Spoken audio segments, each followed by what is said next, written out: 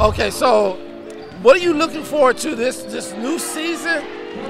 What you gonna do this season? I'm just gonna try to help my team.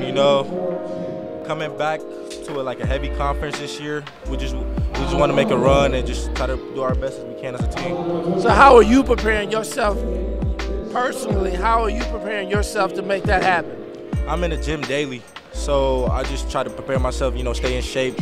So if I do it, being a leader on that team, my team is going to follow behind me. Okay. So your other teammates said y'all going to be hosting a trophy up. So what's up with that? Hopefully we strive to be conference champs this year, and then we're just going to try our best to make that happen. Okay. So the coaches, they're running you and they're getting you prepared.